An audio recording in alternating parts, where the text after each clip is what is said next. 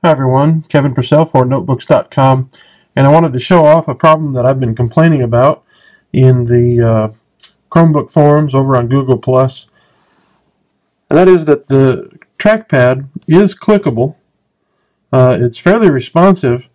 Down here at the bottom, it clicks real easy in all regions of it, but in the middle it becomes a little less sensitive to clicking. And then at the top, it doesn't click hardly at all. You have to really press hard on it.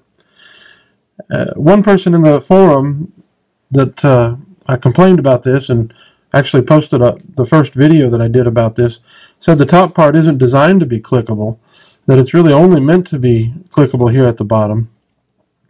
And now that I look at it, I think that's the issue, which in my opinion is still an issue, because that means that Toshiba designed it this way. In other words, Toshiba designed it so that only the bottom part was clickable, and yet most of us are going to be working, we're going to type up here and then reach down and click here in the middle, or maybe even up at the top. And so I'm just not really pleased with that. I think they should have made it so that the entire thing can be clicked.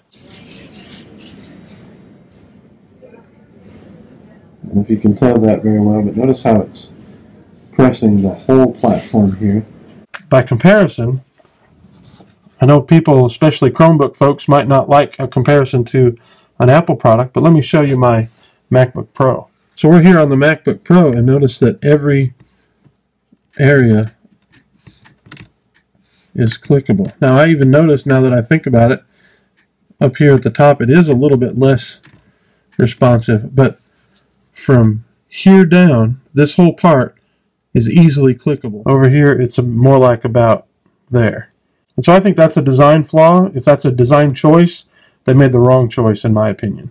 This has been Kevin Purcell for Notebooks.com. Thanks for watching.